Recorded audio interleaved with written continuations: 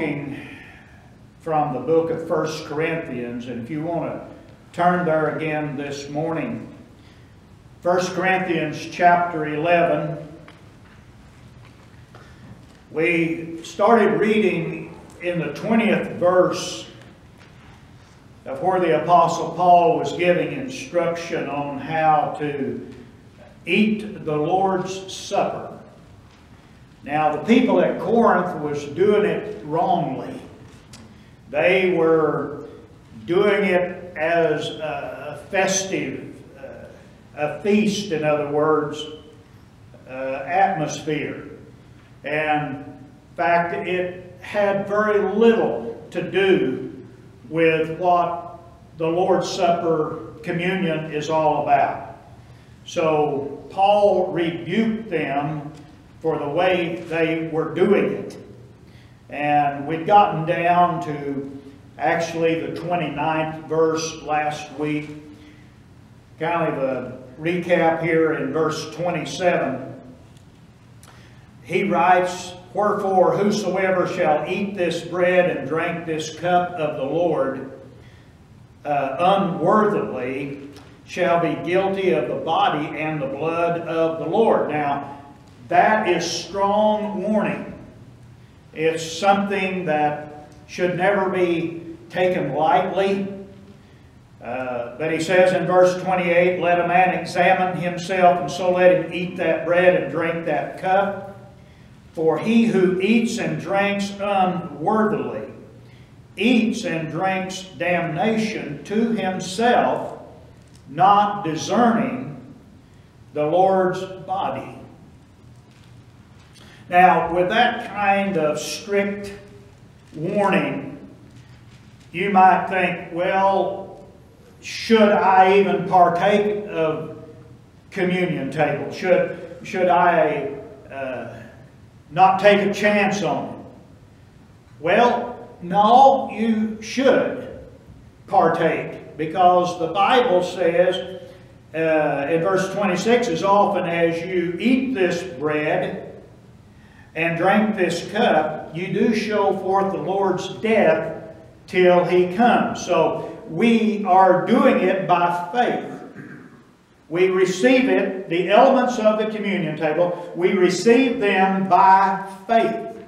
And we are showing something. We are acknowledging, we are honoring God when we do those things the right way, or you could say the worthy way.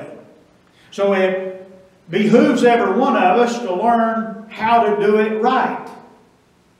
Now, I want to make this statement, that sometimes we can build up a doctrine off of something and we think, well, I will never attain that level. You ever been there? Some people will make Christianity so hard and so difficult that nobody can live by it. Now, I don't think that's the way it was intended to be. But we do have certain requirements and standards that we need to measure up to as Christians, or we could pay a terrible price for it. We have to be aware, and the word guilty means what it says. Guilty if you don't do it right. Amen? And we don't want to be there. But anyway, being worthy, and that's what he's talking about here. We need to be worthy to receive this. So being worthy does not, emphasis on the word not, does not mean a person has no problems or any weaknesses in life. You know, it's just like some people will tell somebody if they get saved, now you're saved, but you need to be filled with the Holy Ghost. And they'll lay down a strong regimen of things and standards that that person needs to measure up to before they can get the Holy Ghost. See, I don't think it's meant to be that way. Do you? No. Because if you could do it all without the Holy Ghost, why would you need Him? Right? No. We need Him to help us to be able to be an overcomer. So yeah, you go ahead by faith and you receive everything God has for you, and that will help put you over in life. You will have problems. I know of people that's been saved many, many years and they still have problems in their Christian life. Me being one of them. Weaknesses. We have our weaknesses, don't we? So, yeah, don't think you have to attain perfection before you qualify to receive from what God has for us to partake of, especially here in the communion service. Here is one thing. You may fall short. As the Apostle Paul said, I have not attained, neither have I reached perfection, but this one thing I do, I press on to the things of the high calling of God in Christ Jesus. The one thing that we need to make sure of when we receive the communion table is our heart needs to be right with God and our fellow man. If it's not, then you're putting yourself in the classification here of being unworthy, and you can eat and drink damnation to yourself under those situations. Now, the heart or the spirit of man is something that only God can deal with, right? Now, I was thinking of some of the men and characters in the Bible that were mightily used of God. We can think of King David for an example, how God used him as the king of Israel. And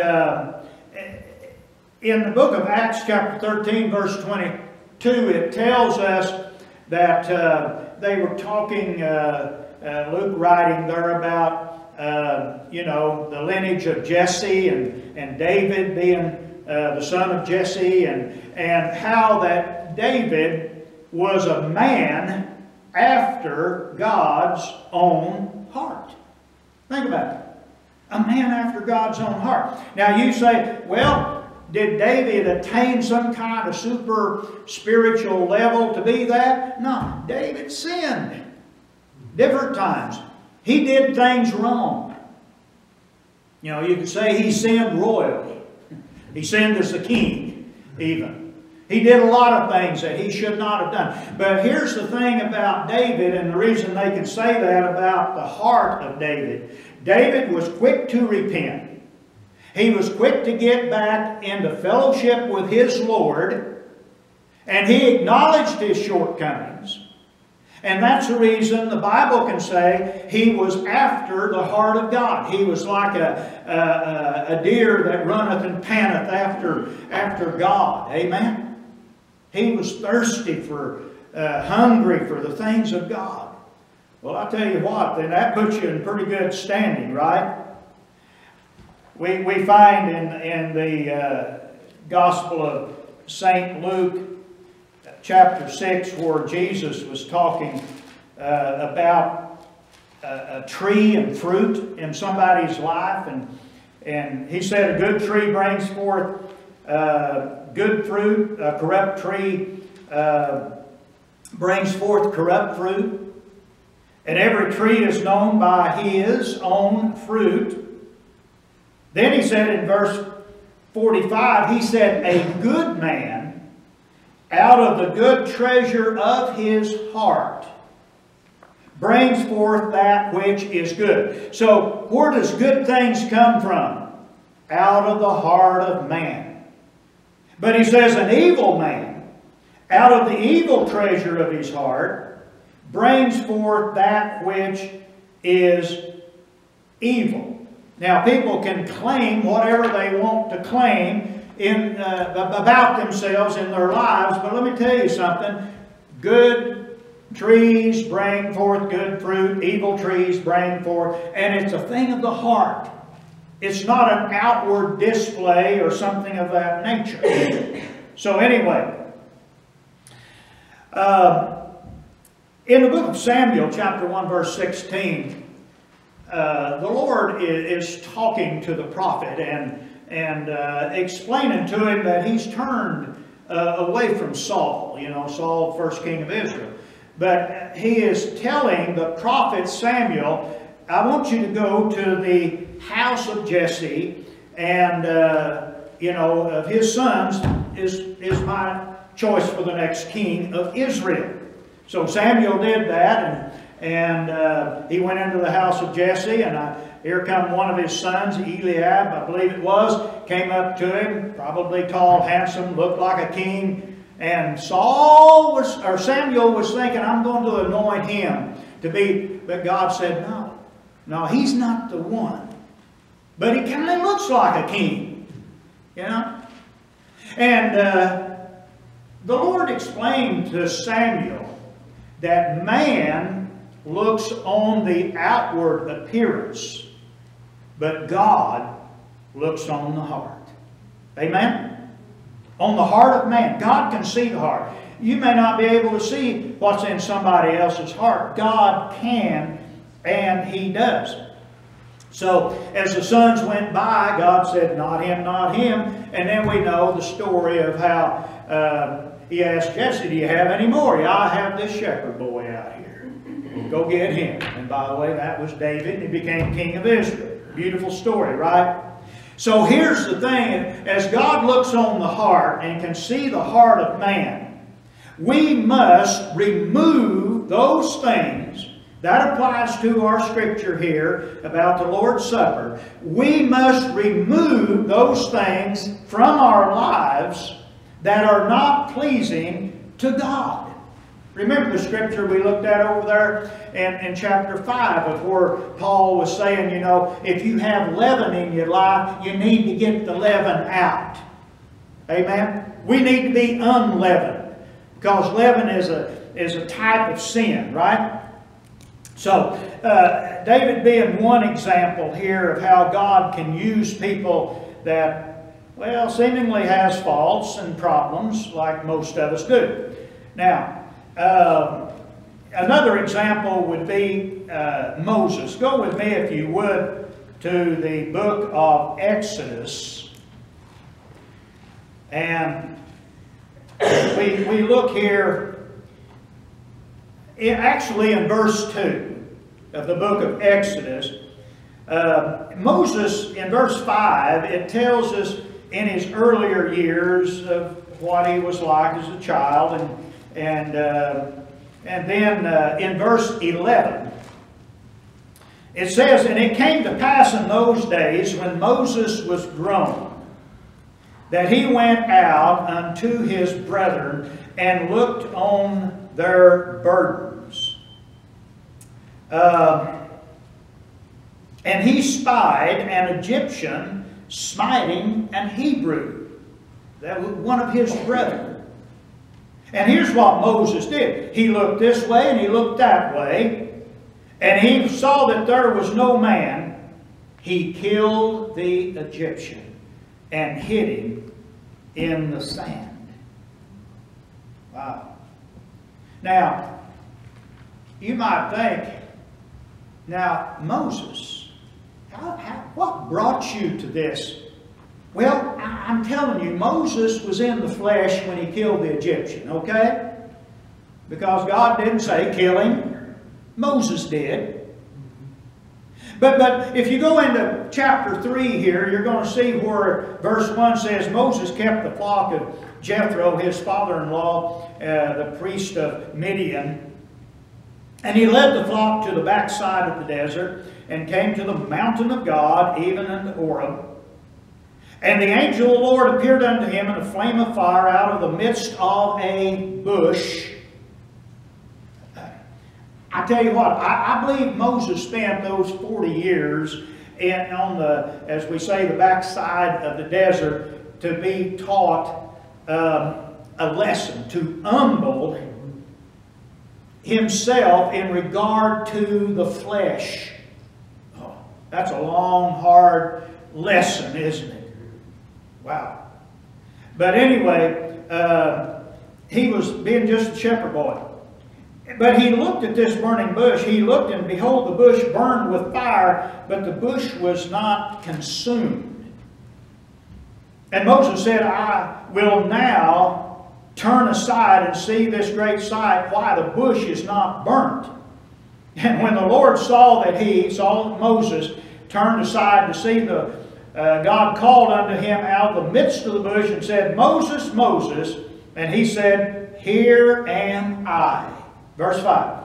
And God said, Draw not near hither, put off your shoes from off your feet, for the place whereon you stand is holy ground. And the Lord said, I am the God of your father, the God of Abraham, the God of Isaac, and the God of Jacob. And Moses hid his face, for he was afraid to look upon God. Now, you know what most of us would have been thinking right there? And Moses may have been thinking it too. The Bible doesn't say, boy, after all these years, God has appeared to me. And I tell you what, I'm going to get what's coming to me. God's going to get me now. You know, what for? Killing that Egyptian. You know, God didn't say one word to Moses about killing that Egyptian. Isn't that something? Huh? God knew in Moses he had a meek-mannered man. In fact, the Bible says in the book of Numbers that Moses was meek above all of the other people on the face of the earth.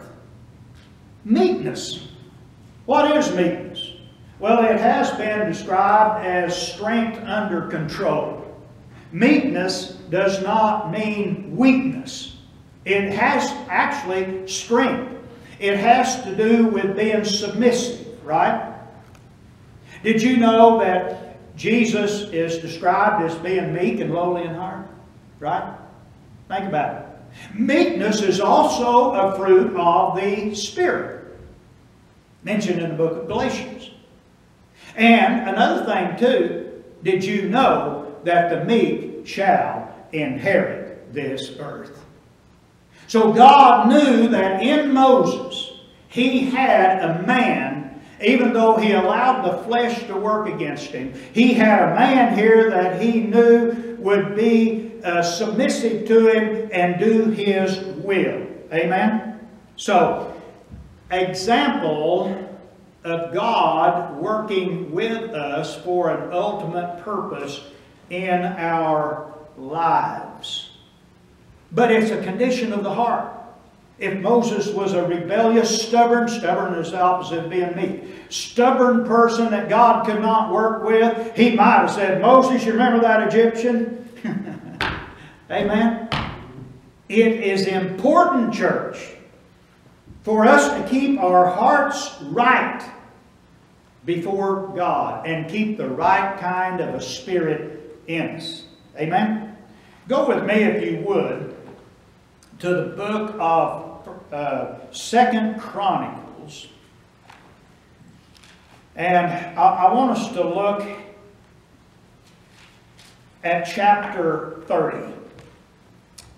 2 Chronicles, chapter 29. We will also look at chapter 30. But we'll start in chapter 29 and verse 20. Now, Israel had been a nation that had strayed away from God. Hezekiah, who was a godly king, had been put into power in Israel. Here's the thing that Hezekiah did. He restored temple worship. I want to follow this because this leads up to actually the Passover. Hezekiah rose up, says in verse 20, early, gathered the rulers of the city, and went up to the house of the Lord. He brought the sacrifices. We won't go into all of them, but he killed the sacrifice. He sprinkled the blood upon the altar. And he was restoring everything that God had told them, even back, the tabernacle in the wilderness and all of this. Hezekiah was restoring these things. Now, notice something here. As it says in verse 34 of chapter 29, it says, "But the priests were too few, so that they could not flay," that is, prepare properly. This is good news for us, so learn a lesson here. "All of the burnt offerings, wherefore their brethren, the Levites, did help them, till the work was ended, until the other priests had sanctified themselves. For the Levites were more upright in heart to sanctify themselves than the priests." There was duties that needed to be done in restoring the temple worship. And by the way, they were kind of caught off guard. They were trying to get people together. They were trying to make it happen. All right, let's go on to chapter 30 here. This is talking about preparing for the Passover. If they prepared for the Passover back in those days, and they did, it was very important feast, wasn't it? Now, everything that the Jews did concerning Passover had to be done at a specific time and a specific way. You didn't cut corners on it. No. You had to do it right on time. You had to do it ceremonially proper. Okay, verse 1, chapter 30. "Hezekiah sent to all of Israel and Judah and wrote letters also to Ephraim and Manasseh, that they should come to the house of the Lord at Jerusalem to keep the Passover unto the Lord God of Israel." I want to tell you something right there, church. That Passover that they were partaking of was a type of the Calvary that we have today. I'm talking direct connection. You can read it over there in Exodus chapter 12, saying the same thing. The Passover and all that was instituted back then. We're looking at Calvary. We're looking at that blood that Jesus shed. And the Bible says the king had taken counsel and his princes and all the congregation in Jerusalem to keep the Passover in the second month, the appointed season. They were trying to do it according to the law. Amen. But they couldn't get all these things done. Somebody said, "Well, do we just forget it then? Just don't try to do it at all." No, that's not the thing that we need to do here. Okay? Now, they couldn't keep it. They couldn't get it together. Verse 4, the thing pleased the king, and they gathered themselves together, and that pleased Hezekiah the king. So notice verse 5. "So they established a decree to make proclamation throughout all Israel, from Beersheba even to Dan, that they should come to keep the Passover unto the Lord God of Israel at Jerusalem. For they had not done it of a long time, and such sort as it was written." I don't know how long between keeping the Passover, but apparently it was a long time according to the Word of God. Now, here is something that King Hezekiah heard from the Lord for this Passover. Notice verse 7. He said, "Be not like your fathers and like your brethren, which trespassed against the Lord God of your fathers, who therefore gave them up to desolation, as you see.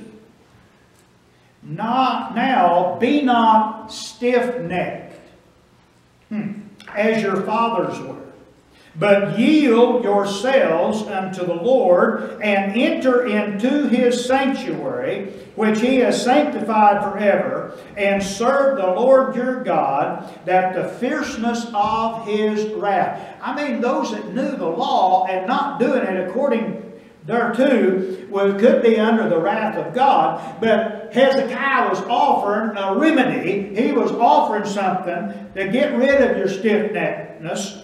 Don't trespass against the laws and things of God. Amen? And do it the sanctified way. Wrath can be turned around when somebody repents. Hallelujah. That's good to know. Amen? Now, we go on down here, down in verse 15, same chapter. Levites were ashamed and sanctified themselves and brought in the burnt offering into the house of the Lord. And they stood in their place after their manner, according to the law of Moses, the man of God. The priests sprinkled the blood which they had received of the hand of the Levites, for there were many in the congregation who were not sanctified. Therefore the Levites had the charge of killing of the Passover. For everyone who was not clean to sanctify themselves unto the Lord. So in verse 18 it says, the people cleansed themselves. Then they eat the Passover as it was written. But notice here, Hezekiah knew that things were not being done exactly according to protocol. Notice, the Bible says he prayed for them. Boy, I wish we had more leaders in our land today praying for us. Amen? He prayed for them, saying, the good Lord pardon everyone. Hallelujah. Don't you love the heart of Hezekiah right there? Amen. Somebody said, well, I don't have everything quite in order. That's just like somebody saying, well, when I get everything figured out, I'll get saved. You're never going to get it figured out. Right? You're not. Notice it. Here's what Hezekiah, he says, it is the Lord that prepares his heart to seek God. The Lord God of his fathers, though he be not cleansed, according to the purification of the sanctuary.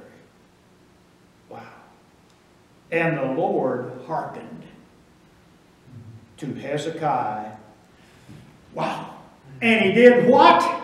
He healed the people. Praise God. Praise God. Amen.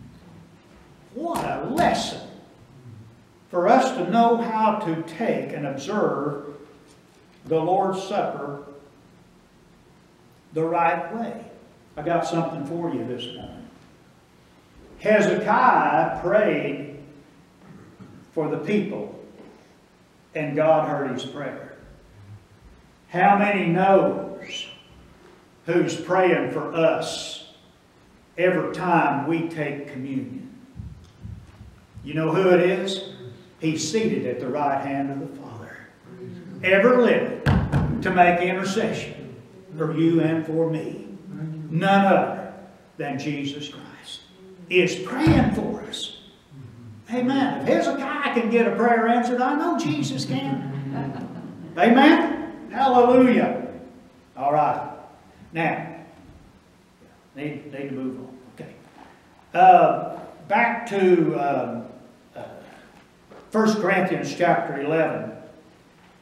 I want us to notice again here in verse 29, for if we do it unworthily, we eat and drink damnation to ourselves, not discerning the Lord's body. Boy, that's great emphasis. I mean, he spells it out. You're not discerning, you're not understanding the Lord's body, and you are becoming a reproach. You know, you're counting maybe his blood as an unworthy thing, and that's one of the most dangerous things you can do. Amen. Trod underfoot the blood of Jesus. I tell you what, you have no other sacrifice once you've done that. You're done, right? So we are discerning the Lord's body. He made mention here in verse 30, for this cause, he said, the cause of what? Not discerning the Lord's body. He said, many, I think that would indicate a considerable number, right? Many are weak and sickly among you, and many sleep. That means it's different things. A person gets weak, they get sickly, and sleep means they die. So you get weak, sick, die. So he's saying that was happening in the church at Corinth. We don't want it happening at the church at Lohmer, right? We want to be strong in the Lord and the power of His might. Okay. Now, he said in verse 31, we are to judge ourselves, that we should not be judged. We judge ourselves. Now, be ready when you judge yourself. If God wants to chasten you with His Word, let Him. Amen? Don't be stubborn and rebellious. Let Him. That we should not be condemned with the world. Now, if we will do those things, we can take the Lord's Supper that Jesus Himself instituted the night that He was betrayed by Judas, right? He had bread, He had wine with His disciples. We can take the Lord's Supper and we can make it a blessing in our lives. And I want to say this before I close and we receive the elements. Let's go back to the 7 ways that Jesus bled for us. 7 places, right? Okay. As I briefly mention these again, I want you to take these to heart, because if we will do that, we are discerning the Lord's body. But if you do not know and you do not hear what Jesus did for you on the cross and how He bled, you are not discerning the Lord's body. Plain and simple, isn't it?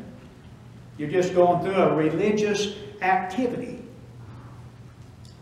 But here it is. We know in the start of it, in the Garden of Gethsemane, that Jesus, His sweat became, as it were, great drops of blood. Now, that was a process that took place because of the agony that He was facing. This is what that bloodshed will redeem us from today. It is a place, Gethsemane is a place of surrender, and it's also a place of obedience. If you have problems with that, remember what Jesus did in the Garden of Gethsemane for you. But here's another thing that I believe every one of us can identify with. What He did there in the garden by shedding some blood, He has given us our willpower to resist temptation. Amen? I don't care. I've heard mature Christians say, well, I tell you what, I thought I was above temptation, and boy, it hit me. Yeah, we all are faced with that, church. Keep in mind that Jesus' body did that so we could resist the temptation of the devil. The next place, Jesus shed His blood. They took Him to the whipping post, right? They scourged Him. They beat Him with stripes on His back. Now that was for our healing. I want to point something out right there. Everything that Jesus did, from the first place to the last place He shed His blood, was for our healing. Some of it was spiritual healing. Some of it was mental healing. But here, I believe we can specifically say, according to the book of Isaiah, chapter 53, this was for our physical healing. The stripes on His back bought our physical healing. Do we understand that? Do we discern that from the Word of God? We need to. 1 Peter 2:24 says, who his own self bare our own sins in his body, that we being dead to sin should live unto righteousness, by whose stripes we were, Calvary, we were what? Healed. Amen. When you get an understanding of that, you're discerning physical healing that Jesus bought and paid for. The crown of thorns that they put him in mockery upon his head. That restored our authority. And I'll tell you what, Christians, we need to understand the authority of the believer today as much as we ever have. You believe authority is given to the believer? It's in the Word. Amen? And also that crown of thorns, I believe, give you peace of mind. Oh, couldn't that be put to good use right now? Peace of mind. Amen? The next place we read about, he was bruised for our iniquities. Right? Did you know those hidden, so to speak, sins of the heart are not hidden to God? And those hidden sins, those things that maybe you don't even fully understand what's going on, but they can be sins of iniquity. He was bruised for our iniquity, and the chastisement of our peace was upon him. Anyway, those sins can be washed away because Jesus was bruised. Inward bleeding. The hands. The hands. The Bible tells us we are to take our hands and use them to work righteousness. The Bible tells us places where people have used their hands as works of unrighteousness, the works of evil. Yeah, people have done that. They've used hands to kill people and a lot of things. It's murder. But anyway, we are to have our hands sanctified to the work of the Lord. The feet, amen. We walk by faith. Hallelujah. We walk by faith and not by sight. And when we walk, I believe we need to learn how to walk in dominion. Amen? That's why Jesus' feet was pierced. You know what he tell Joshua? Wherever the sole of your feet goes, I'm going to give it to you. Keep walking. Keep on walking. Walk in faith. But walk in dominion. Jesus paid the price. I believe he wants the world to be under the domain of righteous people and not the unrighteous. Amen? The last thing that we looked at here, they pierced his side, and forthwith come blood and water from Jesus' side. And you know, I believe that does attest to the fact that he heals brokenhearted. As he said over there in Luke chapter 4, that he came to heal the brokenhearted. Amen. And you know, when God heals a broken heart, he restores the joy of the Lord into you. Amen. That's how he works, church. So if we're lacking in any of these areas, we've just done a quick summary here of how we can discern the Lord's body when we take communion, because he said, you know, this bread's my body and this wine's my blood. Amen. Let it work for you just that way. Amen. And let me tell you something else. As we take communion, we are developing a relationship with our Heavenly Father that I don't know any other way you could be any more intimate with him than when you take the communion the way God wants us to. Amen. Hallelujah. Praise the Lord.